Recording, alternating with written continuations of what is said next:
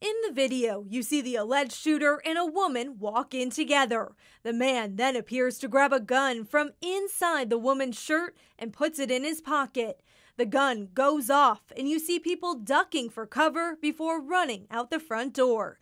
The owners of Landshark spoke with 13 News off camera. They say the woman who allegedly had the gun in her shirt should also be held accountable. Landshark's owners say the surveillance video contradicts what she told police.